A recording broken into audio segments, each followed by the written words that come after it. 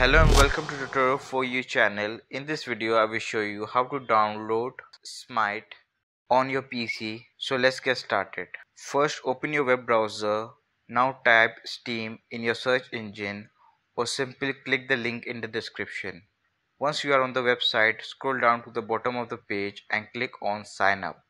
You will need to provide your email, confirm that email, select your country from the drop down and check the box indicating that you are 13 years or older. Then click on continue. They will send you an email to verify your email address. Just open the email and click on verify my email address to confirm.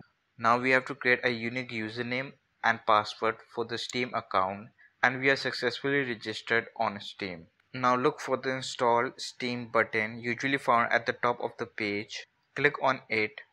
After clicking install Steam, the Steam installer will download. Then open it when the download is complete. Provide the necessary permission to start the installation. Click on next and then select your language. If you want to change the location, click on browse. Choose the location where you want to install the software, ensuring it has the required amount of space mentioned here. Then simply click on install to begin the installation. After the setup is installed, check the box and click on finish. It will take some time to update the latest version of Steam and then it will be launched.